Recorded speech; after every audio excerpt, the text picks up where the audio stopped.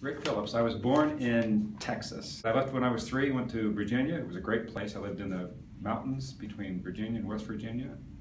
And what I remember about it is there was snow and there was no fences. So that us kids just ran all around a little town of 2,000. I got into organized sports when I was in 8th grade, played football in 8th grade up through high school.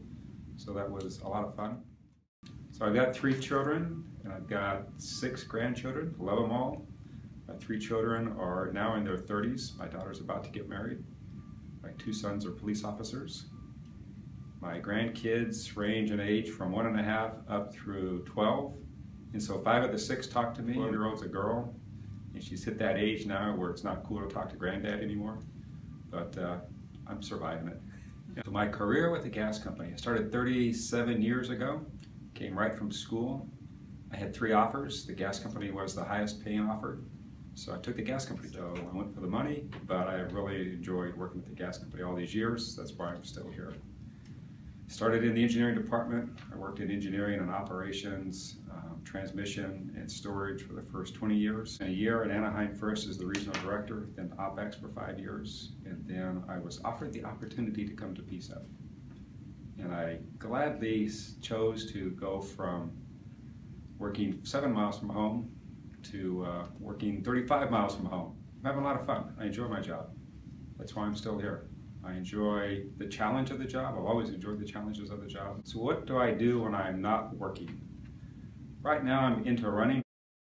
I have been the last couple of years, so kind of fell into it. I broke my ankle playing basketball 20 years ago, and in order to build strength up after I took the cast off, I just started running and decided I really enjoyed it. I like the kind of the solitude, the clearing out the mind, as well as the endorphin high that comes with running. So I started running every Saturday morning, and I still do. It's a great way to kind of start the weekend and to debrief the week in my own mind.